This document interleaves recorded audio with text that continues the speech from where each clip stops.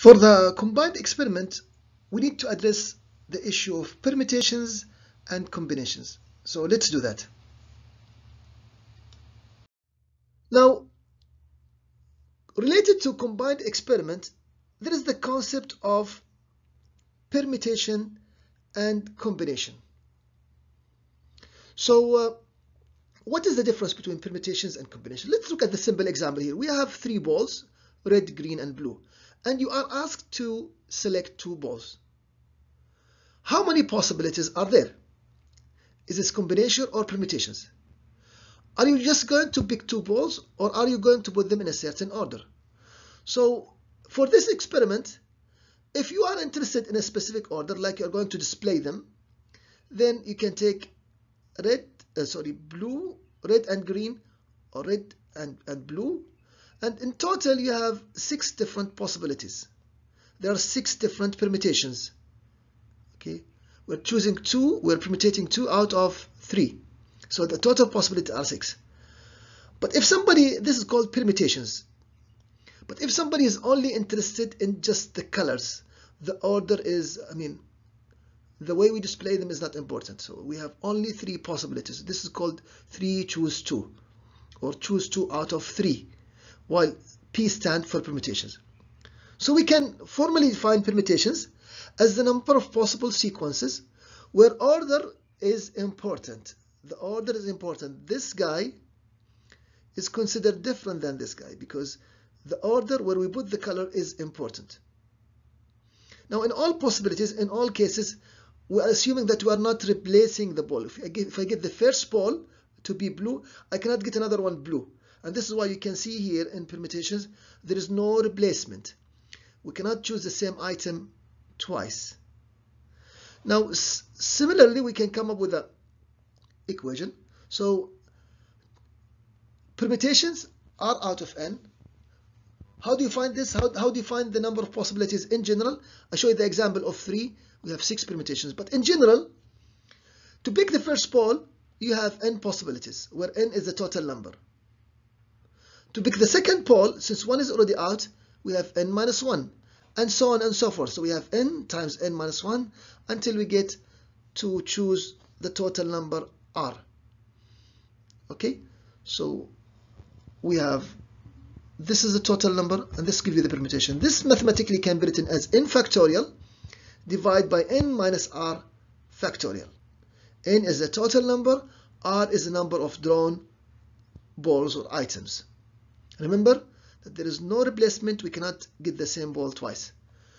We can define combination to be very similar to permutations, but the order is not important. So if you flip the location of red and blue, this is, for me, it's one thing.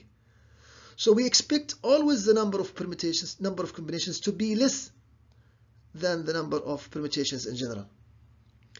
And you can see that for every case, for every selection of R, there will be R factorial, which has repetition. So I can take these 2 balls, or 3 or 4, reorder them. There are R factorial for the number of possibilities. So we have to remove this from here. So if we can write the equation for n choose R, we can write it this format or this format. The bigger number is the top, where we choose from. R is the number of balls that we draw. So this is going to be n factorial divided by n minus r factorial. It's the same equation, but also we divide by r factorial. Why? Because we consider these are just repetitions, so we have to remove them. This, for example, and that, they're the same. This guy and this guy are the same. So always we need to remove this, and this is why we divide by r factorial. Okay, please remember these 2 equations because you'll need them to make things faster instead of deriving them all the time. Now, a permutation is an ordered combination. Permutations is combination, but when we order them, we call it permutations. Now, remember that also the combination is used when we do binomial expansion, and this is why sometimes this is called binomial expansion, because if you have x plus y raised to power n, if you want to find the coefficient, then you need the choose here operator or the combination operator. We're familiar with square, cube, but as this number grows up to 5 or 6, if you want to expand, you better use the formula. Now, in the second example, we'd like to look at selecting 3 letters or 4 or 5, 3 letters out of 5. Okay. So how many possibilities are there? A natural question would be to say, are we looking at combination or permutation? So if you look at, if you are interested in the order, if you are making words, then you look at permutations because they're going to be different. But if you are just looking at what letters were drawn, then you look at combination. To show this here on the side, here are the possible selected letters. We can have A, B, C, A, B, D. So this will give you the number of combinations. 1, 2, 3, 4, 5, 6, 7, 8, 9, 10. 10 possibilities. If you want to apply the formula, then it's going to be, we have 5 factorial divided by 5 minus 3, we're picking 3 factorial times 2 factorial, which is equal to 5, into 4, and the remaining is 3 factorial.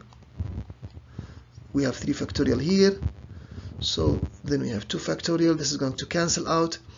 We have 5 times 4, 20 over 2, which is 10. So this confirms that we have 10 possibilities here.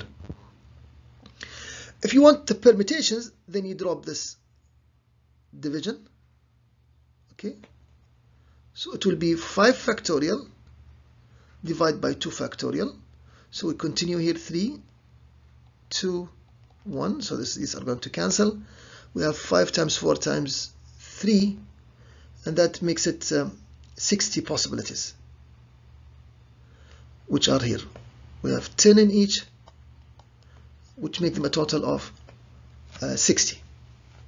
So we had now 2 examples about permutations and combinations, and you need to remember the equations, you need to remember the formulas for how to get them, and you need to remember the basic meaning.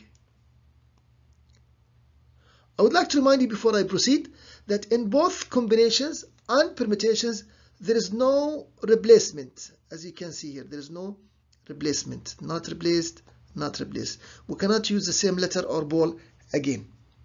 The major difference is one order is important, the other one is order is not important. Now let's do some examples for the permutations and combinations. The first question says, drawing 4 cards out of 52. How many permutations are there? So the question specifies he wants permutations, which means the order is important, as if we are displaying the cards. So the order is important. We can use the permutation formula, which is we're taking 4 out of 52. So it's going to be 52 factorial divided by the difference factorial. And what you get is 52 times 51 times 50 times 49, because there are 52 possibilities for the first one, for the first card, and there are 51 possibilities for the second card, 50 and 49. The totals become 6 million plus. Now, in the second problem, it says a coach has 5 athletes and he wants to make a team made of 3. How many teams can he make? So it's now our job to decide whether this is combination or permutation. Selecting the athletes in the team is basically clearly we're just picking the names. The order is not important because they're going to all to play. So it's a combination problem, although it's not explicit, and we can use the combination formula. So we're selecting 3 out of 5. 5 factorial divided by 3 factorial divided by the difference factorial, which ends up to be 10. But here we notice also that from the sketch here, from the diagram, that selecting the 3 is equivalent to selecting the 2 who are spare, who are not going to play or join the team. So you can also prove that selecting R out of n is just like selecting n minus r out of n. For example, here if we do 5, choose 2 out of 5, we get 5 factorial divided by 2 factorial divided by 3 factorial, which is the same as choosing 3. Okay, so this is the general identity that we observe. So these are two examples for combinations and permutations. We will need this when we go to Bernoulli trials in our coming video.